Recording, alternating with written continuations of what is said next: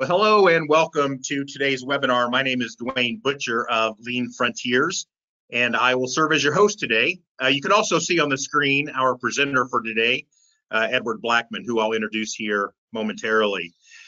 Today's webinar is a lead up to the annual Lean Leadership Week, which is actually made up of two different events, the Lean Accounting and Management Summit, as well as the Lean HR and People Development Summit. These two events are obviously by their names designed for those in accounting, human resources, operations, executive leadership, and of course our friends in the continuous improvement community. You can learn more about those events as well as other upcoming events by visiting leanfrontiers.com/summits. leanfrontiers.com/summits. Just 2 points of logistics before we get started. Today's short presentation is being recorded. You can look for a message shortly after we finish with a link to the recording. Please do share this with others in your organization. And due to the short nature of our presentation today, we will not be fielding questions. However, our presenter will provide his email address if you have further questions. So with that said, let me introduce our presenter for today. Edward Blackman. Edward is owner of Kata Consulting and has 20 years experience as not only a conference keynote speaker, but an executive business improvement leader focused on behavioral systems, lean leadership development, employee skill development, strategy, agile, and operational excellence. So Edward, this is, if I'm not mistaken, the first time we've actually met. Unless we perhaps met somewhere in our distant past, but it's great to meet you, great to have you here. Really appreciate you delivering this presentation for us today. Thank you, Dwayne, and Lean Frontiers for sponsoring the webinar today. My name is Edward Blackman, and I will be presenting on combining behavioral science with Toyota Kata. We'll talk a bit about the techniques for acquiring the skill of Toyota Kata and how to help with that adoption of that skill throughout your own organization. Brief background on me, Dwayne's already shared quite a bit, but I've been doing this work for quite a while in a number of industries. I'll have my website and email address up on the last slide as well if you don't catch it right now. Some examples of my work here are a number of videos, podcasts, articles, and slide decks. They're all linked along with the video that Dwayne mentioned that'll be shared after this recording of today. We'll also share this slide deck. So you'll be able to click on this and have access to all these materials. A common tool in the continuous improvement or CI toolbox, if you will, is the skills matrix. Part of the skills matrix includes the fluency wheel, which is a way of measuring skill or measuring fluency level with a given skill. On the left-hand side is the key. It goes from level 0 and goes clockwise from no fluency to level 1, which is a beginner. You've studied something. Level 2, you've tried it and actually applied it. Level 3, you're independent with applying that skill. And level 4, you've actually coached others on that skill. If we move to the center fluency wheel, the assumption is we want to move you today from level 1 red to the right-hand side, level 1 green. So we're actually not going to try applying the skill today. We're just more learning and studying the skill. If you want to learn more about the skills matrix and fluency wheel, there's a video that's linked down at the bottom. Agenda for today, we'll briefly go over some background on CI concepts, Toyota Kata, and behavioral science, and then we'll dive into the meat of the presentation on how to apply it and develop the skill with others. We have a very diverse audience today and large audience. Over 500 people registered for the webinar today. Thank you, everyone. I'm greatly honored and humbled by that. With that, though, the diversity of exposure to Toyota Kata is great. So we have people that have been applying it for years and people who are just now learning how to spell Kata. So to give a brief background on it, Toyota Kata is if you will, a book by Professor Mike Rother over at the University of Michigan. He studied Toyota and some of the leadership patterns and behaviors that occurred within Toyota and codified it in this book. Kata, if you're not familiar, tends to be a martial arts term. When somebody's learning Taekwondo or karate or something like that, they'll learn a series of forms or behaviors in order to internalize a given skill. So applied here, we tend to talk about Kata or Toyota Kata in terms of improvement Kata and coaching Kata. Some of the visuals, or if you will, artifacts that go along with Toyota Kata and are detailed out in the book, as well as on Mike Rother's website. And I do want to thank him and credit him for providing some of these visuals today. Are the learner storyboard, the experimenting record, the current condition, target condition board as well. Another piece is the Kata card for the coach and the learner. So these tend to have the 5 questions on the front with additional questions on the back that a learner and a coach will go through on their learning cycles. In addition to that, there's the 4 steps for the improvement kata, if you will, taking a journey up a mountain. And the bottom left-hand side, you'll see 2, which is where you're at now. That tends to be the actual, or if you will, to use the traditional CI vernacular, your current state or your current condition. Moving up to 3, which is your target condition, or if you will, future state 1, followed by future state 2, and so on, all the way to the upper right-hand side, the number 1 up there, which is your direction or your challenge, or sometimes called ideal state. So switching over from that background on kata, I want to talk about a beautiful intersection between continuous improvement and behavioral science as depicted in Stephen Spear's Harvard Business Review article, Learning to Lead at Toyota. If you're not familiar with this, or even if you are, please read it, reread it. It's short. It's just like 5 pages. There's a lot of wonderful lessons that are buried within here on how to develop a learning organization, as well as how to develop a specific skill, in this case, problem-solving behaviors. The protagonist in the article is a leader, an executive who is newly hired onto an organization and goes through a standard training and development approach to develop his problem-solving skills. One of the key messages within was the coach noticed that the learner, in this case, was not developing problem-solving skills fast enough. So set up a slightly different environment and had the learner, the leader, apply even more smaller experiments, smaller PDCA cycles, if you will, smaller problem-solving behaviors in order to learn faster. The key there was that more fluency, more repetitions, more feedback and coaching cycles, more learning cycles developed the behavior better and faster. Some of the behavioral science key concepts that we'll utilize today, behavioral pinpointing. This is a great way to operationally define what is an actual behavior. When we talk about behavior, behavioral science, to demystify it a bit, it's basically what you can observe if I recorded you on a camera, what we would actually see, what we would hear. Those are behaviors, what are observable. Another item is distinction training procedure. This typically goes by a slightly different terminology, but the idea is how do we help people distinguish between different stimuli in their environment? This is a very common piece when individuals are growing up and learning and acquiring skills, and we'll take a deeper dive into that in a minute. Another piece is closed loop learning cycles. By this, I mean an individual performs some behavior, gets feedback on it, a little bit of correction and direction, and then repeats and does another learning cycle. And more learning cycles develop more and more behaviors. Another piece, it's an unfortunate name, but terminal behaviors. Terminal behaviors, if you will, just think of as goal behaviors.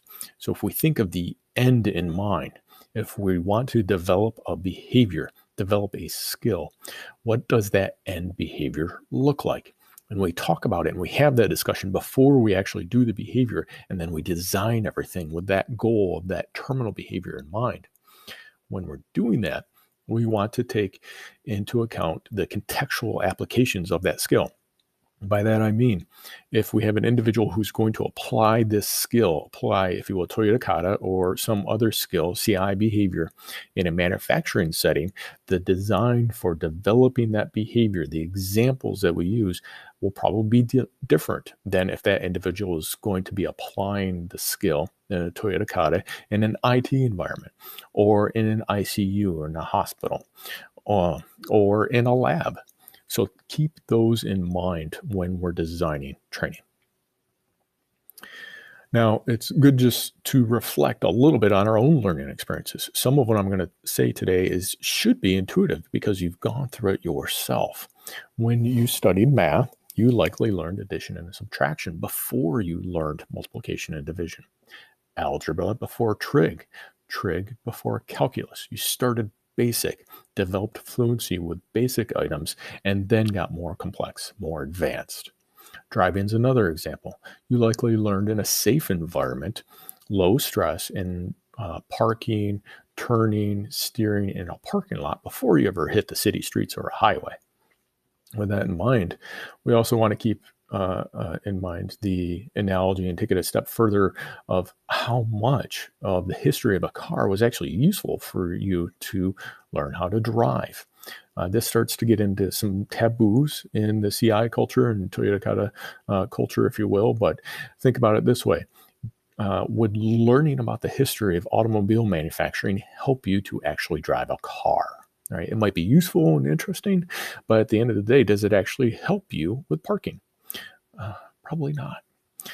Another example is instruments. We talk about these quite a bit when we talk about kata, but you likely learned, if you play musical instruments, you likely learned basic children's songs before more advanced items. To take it a step further, you likely learned specific chords within a song and developed fluency with those before progressing onto the entire song. If you're in leadership, you likely led a small team and developed fluency and some success with that before you led larger teams.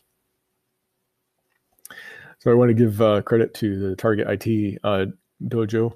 Visited them in the past. Wonderful organization. The dojo in this sense just means a training facility, if you will.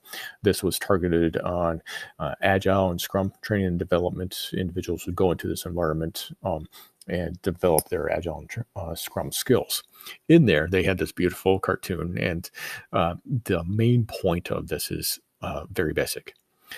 Teaching is not the same thing as learning. So we have to check and validate constantly that what we're teaching is actually helping the student, the learner, learn something. It also helps the coach to see if we're on the right track or if we need to adjust. Some instructional design principles, tried and true ones from decades of experimental science and applied. Start simple, obtain fluency before going on to advance, get help from a coach, does wonders. Question all the content. And this might be a hard one for some of us CI practitioners, but the way we were taught might not necessarily be the best way to teach others. Question all of the value of the content. And I'll call out something in particular. I've been taught repeatedly the house of Toyota. I can say that I've never actually, outside of teaching somebody the house, had them use that to help them solve problems, to design problem-solving systems, develop scientific thinking. So if that's the case, why do we still teach it? Now, I enjoy it. I like the House of Toyota. I think it's really good for more advanced practitioners to learn the context of a system. But out of the gate, no, let's start with some of the basics first. With that in mind, if we're teaching a 40-hour, a full week of CI training or Kata training, look at it in 5-minute chunks. Was that piece actually adding value to the learner? Was it helping them acquire the terminal behavior, that skill that we want them to apply? Was it actually providing value in that direction? And if we think yes, how would we know? Again, contextual applications make the skill practice as close to the real life application as possible. The best way, honestly, is OJT, on the job training, but that's not always safe or practical. Another piece, last piece on measurements. If the goal is to have somebody have fun and enjoy the training, then yes, satisfaction surveys are a great way to measure that. But if you want people to acquire skills in addition to the training, we might have to consider other ways of measuring whether or not the training was effective, not just liked. Activities simulations are great. They can be engaging, they can be fun, but just remember that more learning cycles with feedback is better. To deeper dive back into the distinction training procedure mentioned before, if we look on the left-hand side, non-relevant examples are non-work related examples. They're useful for developing learning with an individual. We look at the first one. We have kids, if you will, identify pictures. And when they properly distinguish between a tree and a dog, and that means identify a tree when it is a picture of a tree, not a dog, only then do we go on to more complex and a finer grain distinction of types of trees, or if you will, types or breeds of dogs. The next example works with auditory stimuli as well. The proper identification of the sound of a piano versus a guitar is key before worrying about getting more detailed with types of pianos or types of guitars. Going over to the right-hand side with relevant examples or work-related examples, if you will. Unfortunately, we'll often have, as CI practitioners, conversations in front of new learners about, well, no, it's not really a solution, it's an experiment. Or, no, it's not really that, it's a countermeasure, right? These types of conversations, while value added, are not value added at that point in time if somebody is still trying to learn the distinction between a problem statement and a solution statement, right? Go into the finer grain analysis and the distinctions later after they've acquired the basic skill sets. So unfortunately, a lot of people can probably relate to these statements. They're very common in CI transformations, and honestly, I'll say transformations in organizations in general. So you may have heard or said, leadership doesn't get it. Why aren't leaders walking the talk? And another common one. We can't get enough buy-in for fill in the blank, in this case, CI or Toyota Kata. From a behavioral science perspective, these are all just variations of a theme of blaming the learner, which you never want to do. The learner hasn't learned, the teacher hasn't taught. So we have to change how we teach, change how we develop. If we keep running into these obstacles, these barriers, these common struggles for transformations, we have to change our approach to how we're doing this and stop blaming the learners.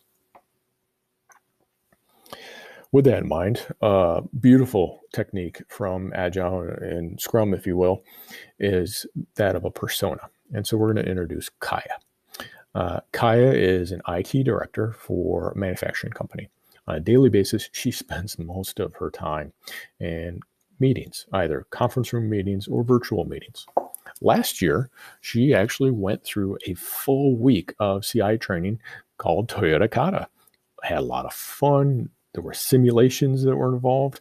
But at the end of the day, she was left wondering, how do I actually apply this to my daily work?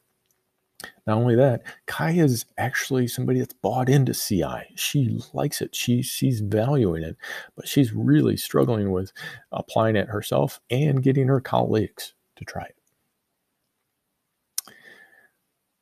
I like this phrase a lot. Crawl, walk, run. So if our goal is to develop a full-blown Toyota Kata system to help transform organizations, to become better, to become competitive, to develop innovations, we start basic and move on from there. Let's see if we can get people just to develop the skill of distinguishing a problem from a solution. Done this hundreds of times with various individuals. Pre-COVID, I used to do this marker board style a lot. Now I do this virtually often with laptops and virtual marker boards and things like that. But the idea is still the same. I'll move on to this slide so you can actually read it. A simplified version of the question set that you saw earlier is, what is your goal? Meaning, what is your future state or your ideal state? What is your actual, meaning your current state? Where you're at today, where do you want to be? read for those two questions. 3 is, what is the cause for the gap between 1 and 2, right? That's the problem that we're trying to solve, that gap. 4 is, what is the plan to close that gap? And then 5, as a leader, how may I help you with any of those? So we can be even more basic, even more simple with this. Let's just do 1 and 2, or the 2 questions. What is the problem we're trying to solve, and what is the planned solution? Let's just start there and then build up to the full 5 questions, and then build up more after that and more after that. Just a refresher for some of you probably, good problem statements don't include solutions. Don't just reverse engineer your solution and put it into your problem statement. Also, shout out to Herman Miller and Sensei Oba for this one. I still struggle with this today. After all these years, it is hard to avoid using the terms no and not in your problem statement. Doing so limits your thinking, limits your options down the road, and honestly tends to imply a specific countermeasure, which again adds no value.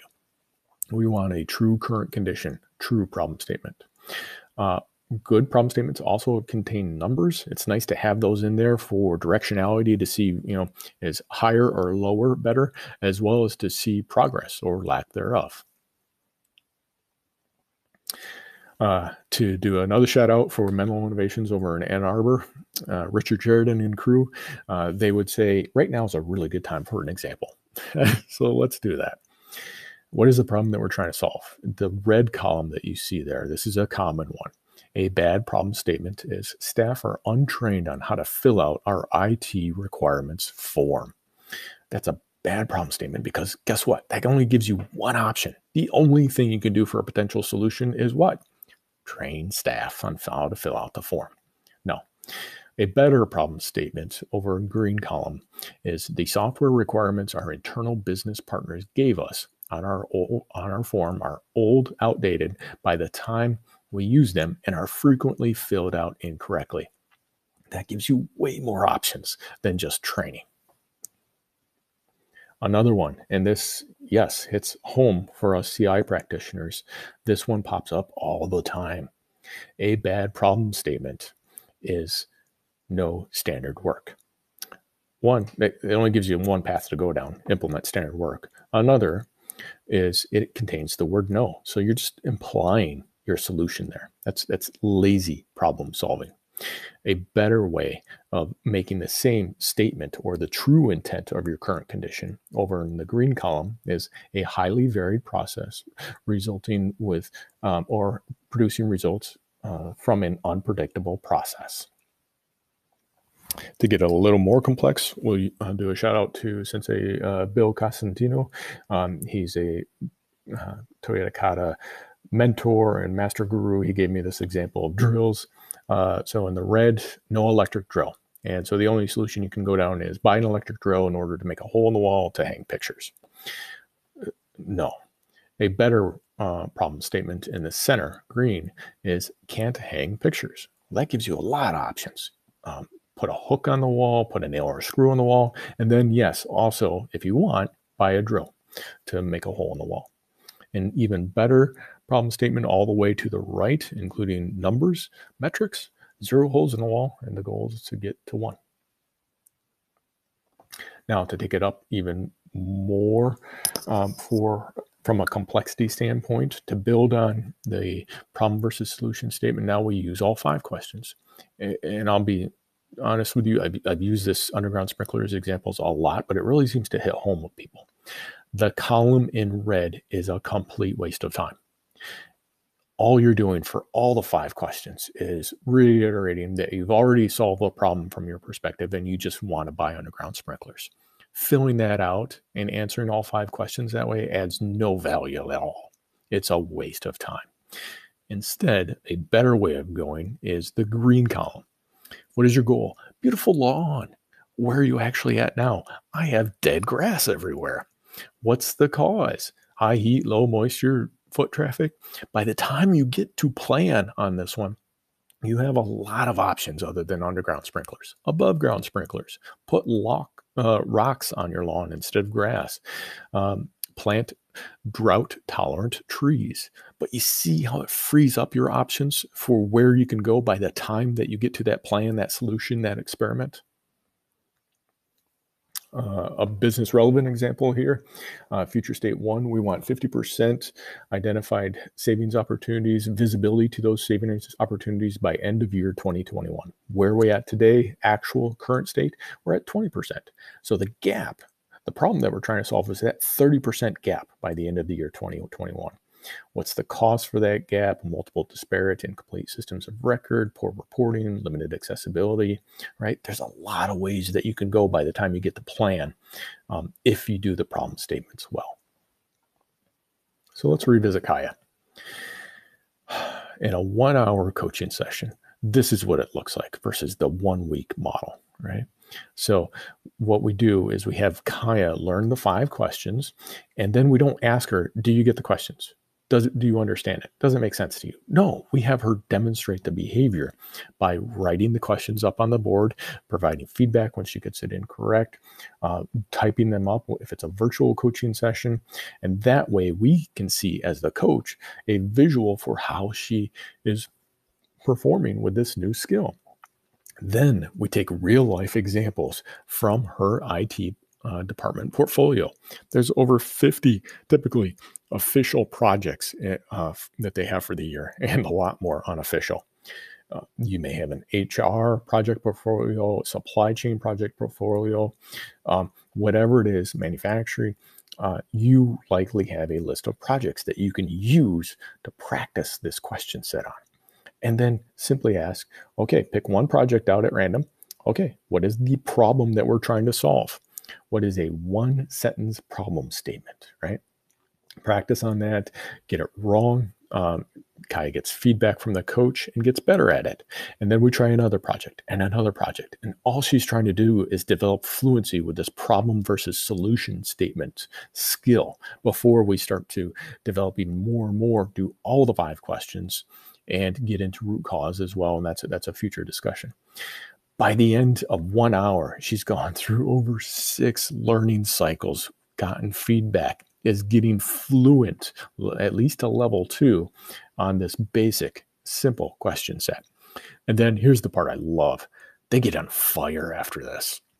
So people, when they go through this, I see them go to their next meeting, and every meeting they have after the 1-hour coaching session, they're coaching and guiding the other people in the meeting. Hey, team, what is the problem that we're trying to solve with this meeting, with this project? And they're actually pretty good at coaching people through those questions. And then it just spreads everywhere because people start to ask, Kaya, where did you learn this skill?